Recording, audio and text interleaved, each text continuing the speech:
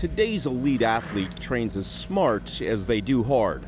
Recovery is one of those things where you can't do enough of it. If your muscles aren't in the right condition, they can't perform their best. You can be working really hard and your body's getting better, but if it's not ready on that right day, it's not performing its best. Cryotherapy is to sports recovery what the titanium driver was to golf, a game changer.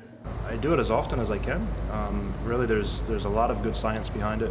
Gideon and Pro Beach volleyball player Kayam Shak spend 3 minutes in this chamber where the temperature drops 169 degrees below zero.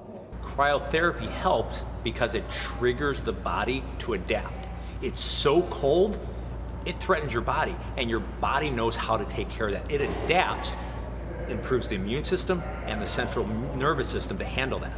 Recovery has multiple options for overworked muscles, but this float pod helps recover the mind.